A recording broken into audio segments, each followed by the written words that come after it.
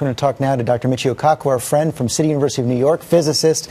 Just as important, you have friends and family in Japan. You've been in contact with them? That's right. We tried to call them on the telephone, and they tell me, first of all, that the entire Tokyo metro system is knocked out.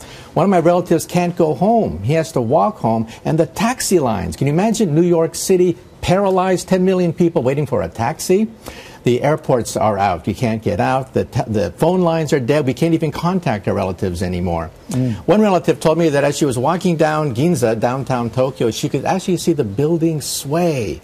Can you imagine they were going built down? to withstand earthquakes. That's right. They're built to actually sway with the earthquake. But can you imagine walking down Fifth Avenue and seeing the Empire State Building sway?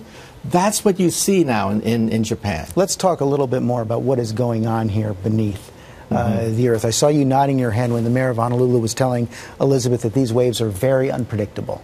Very unpredictable. They travel at jetliner speed, 500 to 700 miles per hour.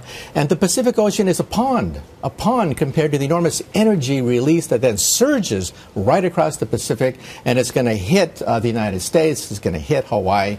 And that's why we're very concerned about damage. Remember that the tsunami in Japan went a mile inland. Can you imagine a mile inland off the coast of a very heavily populated area?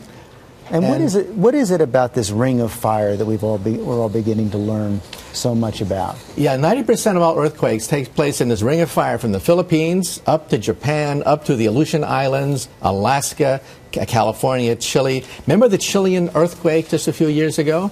The axis of the Earth itself shifted slightly because of the Chilean earthquake. This earthquake is on that scale. That's the ring of fire where most earthquakes are concentrated. We've already seen 19 aftershocks. A small earthquake, as Juju reported, also in Hawaii this morning, 4.5. Should we be expecting more aftershocks?